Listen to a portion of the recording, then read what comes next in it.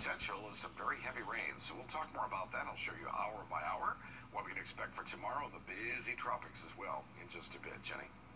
All right, Tim, thank you very much.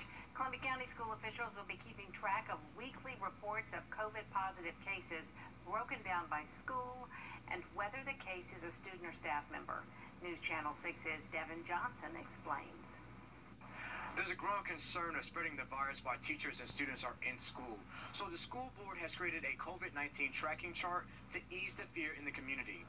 We decided that it would probably be best, if we could, to have a place where we could provide as much information as possible given the limitations of, confidentiality and such, so that people could see.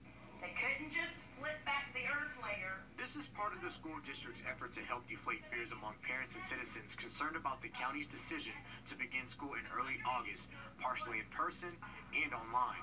The superintendent of Columbia County Schools says this chart will not reveal any personal information of its students and employees. That if their child were in danger of contracting the virus by having been around that one individual, they would know it, because we would have contacted them and their child would be quarantined for 14 days as required by the CDC. If someone at a school tests positive for COVID, contact is made and follow-up letters are sent for those people who have been in direct contact with that person. Families with no connection to the virus-positive person will not receive a letter from the school district. And now we would be reporting to our public by having the number, not the name, appear on this chart. Dr. Caraway tells me the goal of the chart is to show people that schools in Columbia County are safe during this pandemic and will not contribute to the spread of the virus. I would still argue that they're probably some of the safest places you can be in the community. And the numbers will be updated frequently on the school board's website. In Columbia County, I'm Devin Johnson, WJBF, News Channel 6. Augusta University is taking a similar approach to keep track of coronavirus cases on campus. University leaders set up a website that gives a weekly update of students, faculty, and staff who test positive. The website also includes a weekly video update from University President Dr. Brooks Keel. Meanwhile, the University of South Carolina is among a handful of universities nationwide implementing saliva tests for COVID-19. The test will be free for students, faculty, and staff on the Columbia campus. Other schools, including Clemson University, are delaying the start of in-person teaching due to the pandemic. Classes started today for the University of South Carolina-Aiken. The university welcomed new and returning students to the housing complex during a 4-day move-in process. They're following CDC guidelines with COVID-19 mitigation plans to make sure they're taking a healthy approach for students and staff returning to campus.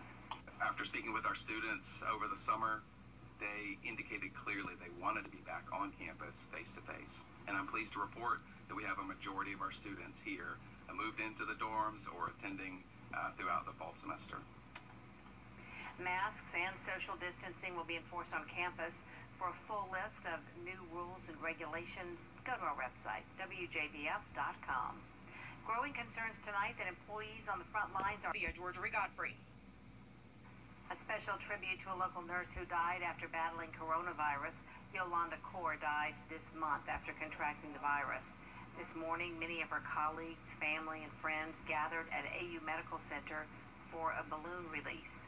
Kaur worked there for 13 years.